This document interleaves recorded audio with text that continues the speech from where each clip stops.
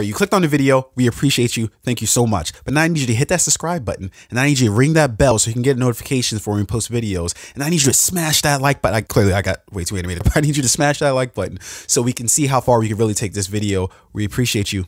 Enjoy the content. Yes. All right, so let's talk about movies that are coming out this week. Dude, struggling. Yeah, to find anything good is coming out this week, bruh.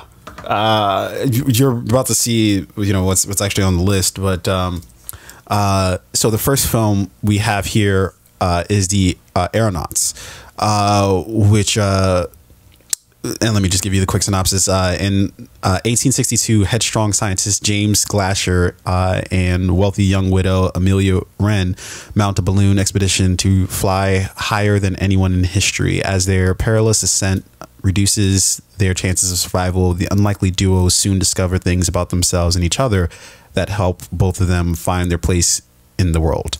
This is directed by Tom Harper and is and stars Eddie Redmayne as well as Felicity Jones, who we know them from The Theory of Everything, which is the film about what's his name? Hawkins, Stephen Hawkins. Stephen Hawkins, and it is their reunion from that film because they both starred in that film as well. At least if they're hooking up. Well, yeah. When you tend to doing two films together, that's a lot of time spent together. These are two young, good-looking individuals. You can't help but to wonder. But here's how I feel about this movie. I don't give a fuck. Okay. Why don't you? So, I mean, I don't have a good answer for it.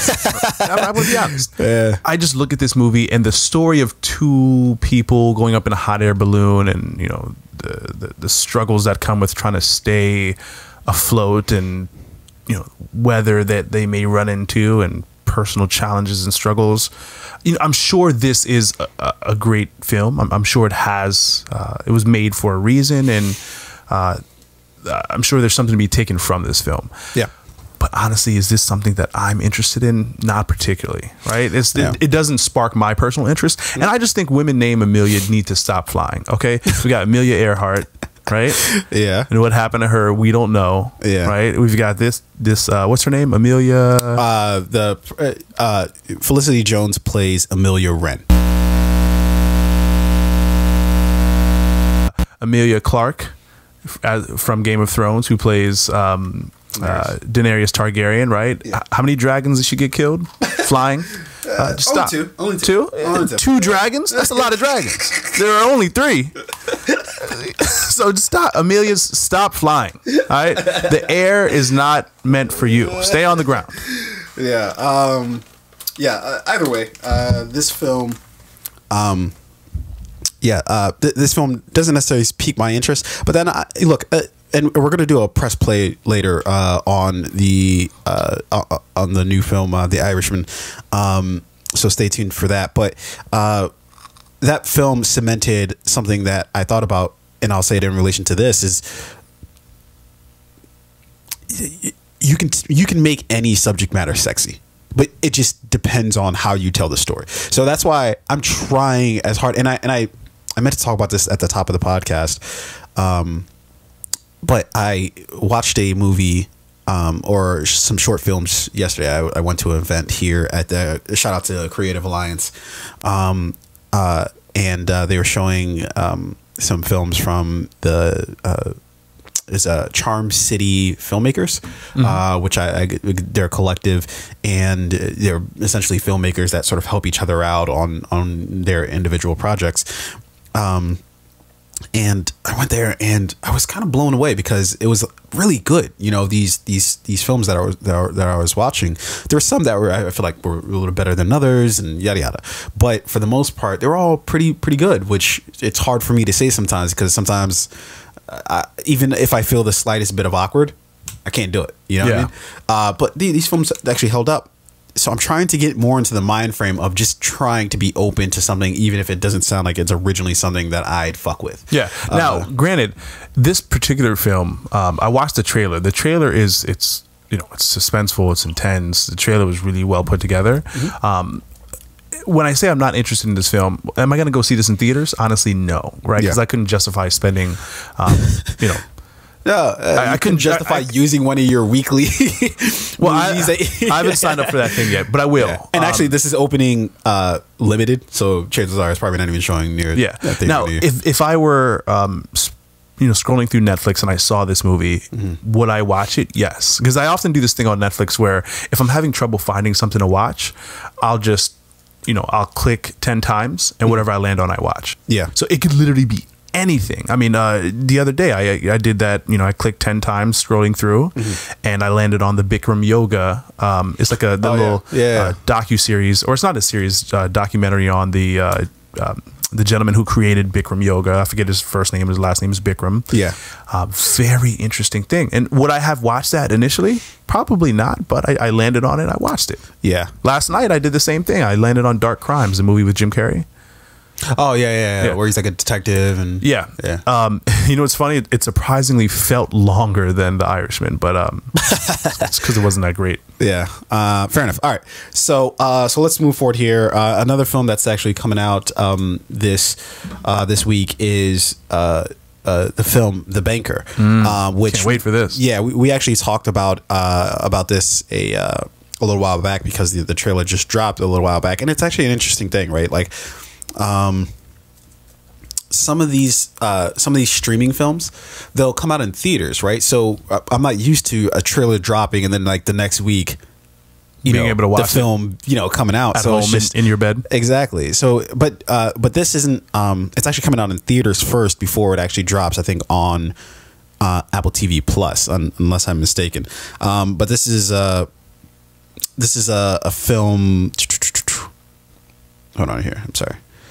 Let me get my thoughts in order here. So who's in this movie though? It's Samuel L. Jackson. Samuel L. Jackson and Anthony Mackie, as well as Nia Long. And who the white actor who plays like the front of the business? Yeah, he was in the X-Men series. He played Nicholas Hoult. Yes. Yeah. He played Beast in the X-Men. Yeah. So The Banker is based on a true story of two African American entrepreneurs, Samuel L. Jackson and Anthony Mackie, who during the 1950s hired a working class white man to pretend to be the head of their business empire while they posed as janitor and chauffeur. So this is directed by George Nolfi and written by Brad Kane, or story by Brad Kane, and the screenplay was written by Nicole Levy, and stars Samuel L. Jackson, Nicholas Hoult, Anthony Mackie, and of course Nia Long. This looks good. So we did a review of the trailer. Yeah. I believe this was like a week ago, 2 weeks ago, and now it's going to be in theaters and then on streaming services or on Apple TV Plus. This looks good. Yeah. Again, like we talked about when we reviewed the trailer, I mean, I like the cast. I like the storyline. The first trailer looks good. And again, just the story just looks original. It looks interesting. It looks intriguing. I think the perspective that this is coming from, it's not about like, racial. It definitely is about racial tension. No, I mean, it's racial tension is a big part of the story because it's a part of the reality of what really happened during this particular time. But I think it focuses more on other things than, the racial disparity that was going on during this time, which, a lot of these movies can sometimes be a bit heavy. And it is always great to have one that it's a little bit lighter, but it also tells like a great story. Yeah, that's interesting. That's an interesting take because I think that this film looks like it's primed to talk about some pretty heavy racial issues when you have two black entrepreneurs who are essentially trying to start Black Wall Street, and they get a white dude to be the essentially the face of it, so they can even get it off the ground. Yeah, you have to talk about racial issues. You have to. But to me, that's like humorous in and of itself, right? It's like to me, this is about. Okay, so you're saying that it's not just like some heavy-handed just white people being racist. Like, to me, this is about like ingenuity. This is about being. So there's an angle to it. It's about ingenuity and entrepreneurship, and it's about a lot of like really lighter, more positive things. Yeah. And I can imagine this movie's going to be very funny, right? These two, this guy posing as the chauffeur and the janitor while this white man, pretends to run the business. Samuel L. Jackson. I think this is going to be a very fun film where you can you're actually going to be able to laugh and smile at times. It's going to focus more on the positive than the negative. Yeah. And like I said, this movie drops this Friday, which is December 6th. And so it comes out in theaters and on a limited basis on the 6th. But it actually comes out for streaming on the Apple TV Plus platform in January of 2020. It's a long time. That is a long time. Is it a long time? It feels like it. Does it? December 6th to January when? December 6th to January. It just says January. I don't see a specific date. It feels long. December's a long month. There's a lot going on. Fair enough. Okay. It's cold. Yeah. People are spending a lot of money. Does time slow down when it's cold, I guess? Yes. A cold minute is like a warm hour. Did you just think of that right now? Yes. Damn, that was smooth. Woo! Right?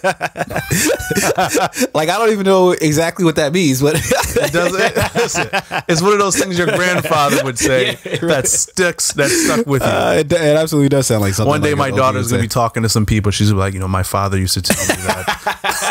Yeah, cold minute. Yeah, that's just, I want that so badly. Yeah. Right? Especially when you have kids. To have sayings. Yes. Yeah. My father used to say, or my grandfather used to say, fuck that. I don't want it to be used to say. I want it to say he still says it because he's still alive.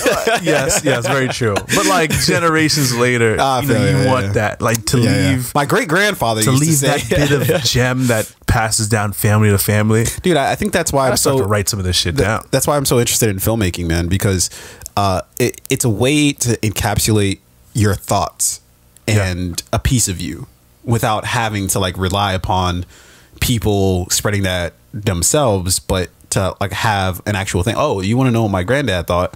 Watch this film. Or just even forget just family, just anybody. Hey, you want to know what that dude Tunde used to think?